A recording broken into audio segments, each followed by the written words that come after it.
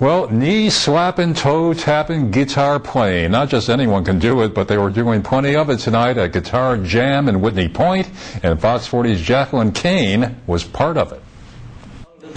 These 5 men have been playing guitar for most of their lives. I've been playing guitar since long before you were born.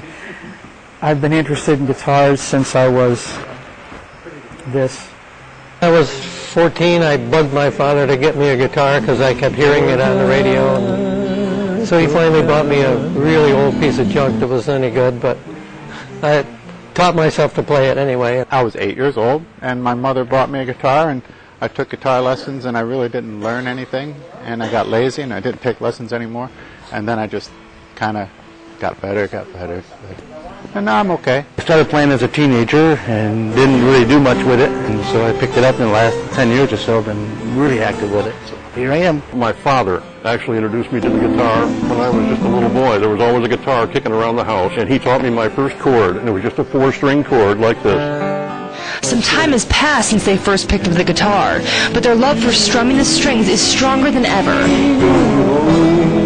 I sit at home. I don't play songs. I just play. I don't know what it is. It just makes me comfortable. Makes me at ease. I've always loved harmony. Ever since I was a little boy, and I heard my father. I wanted to play all my life, and I have nearly all my life. About 47 years now.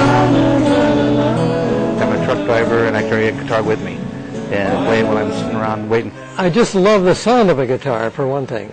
And to make the guitar make that sound gives me a good feeling. They tried to show me how to play. I was pretty bad, but these virtuosos got a decent sounding chord out of me.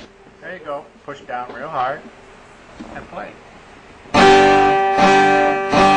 I got the hang of it. Some are called old shows with big crowds. The audience may be smaller now, but they play with as much passion as they did then.